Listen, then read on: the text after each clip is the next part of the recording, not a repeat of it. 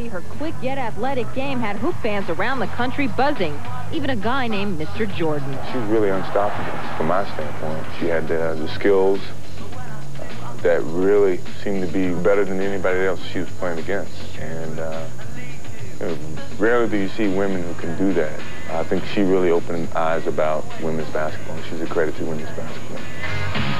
You're unbelievable.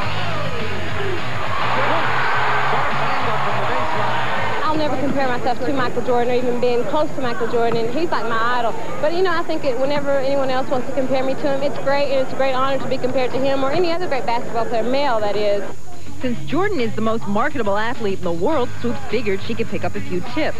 So when he asked her to come out to work his camp, how could she refuse? I do the morning lectures, and she comes in, she gives the afternoon lectures more from, you know, I do the male morning, and she does the female in the afternoon. Hey, Mike, are we going to do this one-on-one thing or not? See what I mean? She's just like, she's challenging something that she can't win, but yeah, anytime you want it, when you want it. Now? Please. I like when they're bad. You know I'm a dunk on you. I'm a dunk on you. I would like to dunk on you. Swoops didn't realize her week would be highlighted by a battle of the sexes as Jordan showed her what his game is all about. You couldn't give me a lesson in long-distance spitting. Anything you want to, I can do better. I can do anything better than... No, you can't. Yes, I can. No, you can't. Yes, I can. No, you can't. Yes, I can. Yes, I can. He was tired, old, out of shape, you know.